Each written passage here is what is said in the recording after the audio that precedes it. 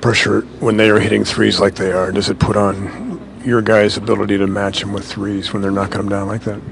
I don't think you can fall into that trap. Trying to match them, I think it takes you out of your game. Certainly, they're a great shooting team. They've shot the ball incredibly well in the series. I thought we had some defensive breakdowns and gave them some really open looks early, and they got into rhythm. Just too many mistakes. You guys missed your last 9 shots. Was it something they did defensively, or you just missed the shots you'd normally hit? We had a couple good looks. I thought a couple were tough shots. I know I had a great look in the corner that I still can't believe didn't go down. I thought it was in. I'm sure we'll all go over those shots in our own heads in the next 24 hours. Cal, considering the situation you're in, obviously, I know you compartmentalize and say just Friday. I mean, it would be a mountain to climb against that team. Certainly. How do you process that? Just one game at a time.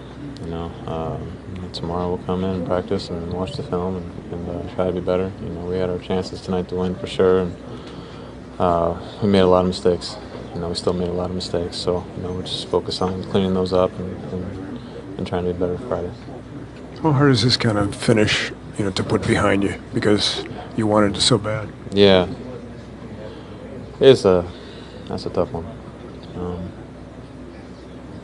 But it's not over. It's first to 4.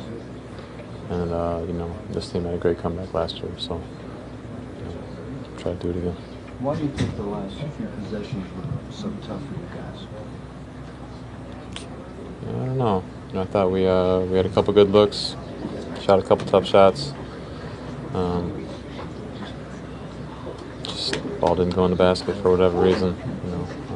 It's hard to explain right now.